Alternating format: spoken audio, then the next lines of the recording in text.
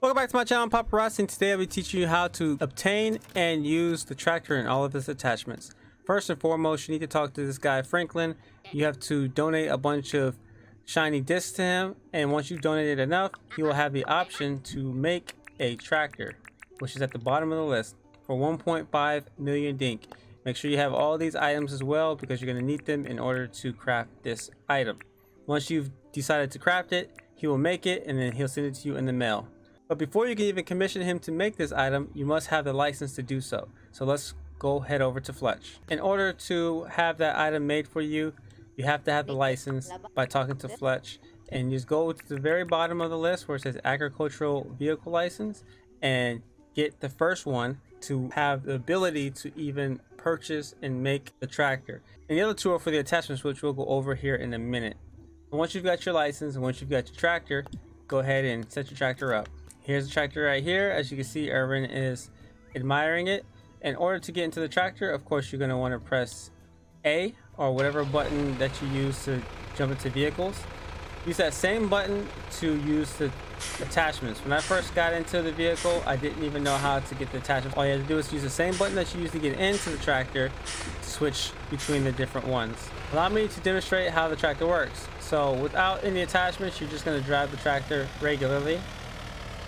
Well, with the first attachment, as you can see at the very top, it's going to be an up arrow, and then the middle one's going to be like a grid, and then the last one's going to be a down arrow. The up arrow means that you're harvesting whatever you're plowing over.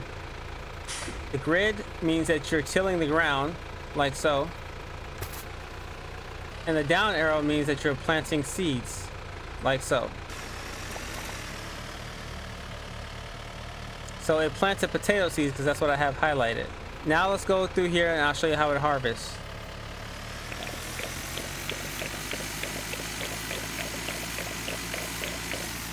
Now I'm not using any stamina to do this, and notice how the sprinklers are not being damaged whatsoever. You go right over top of them.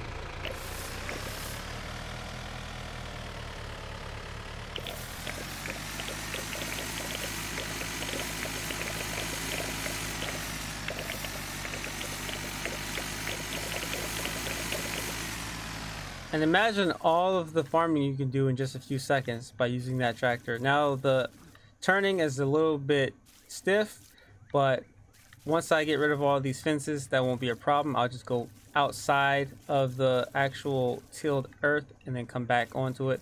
But with the fences, it makes it like really difficult to actually plow. But this is a really good item to have. It's really good for every part of the farming process, whether it's harvesting or making a grid of tilled earth or putting down more seeds.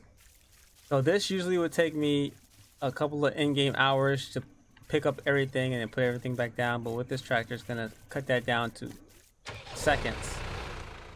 Anyway, that's how you use the tractor. If you have any questions, make sure you leave it in the comments down below, and happy plowing. I'll see you guys in the next video.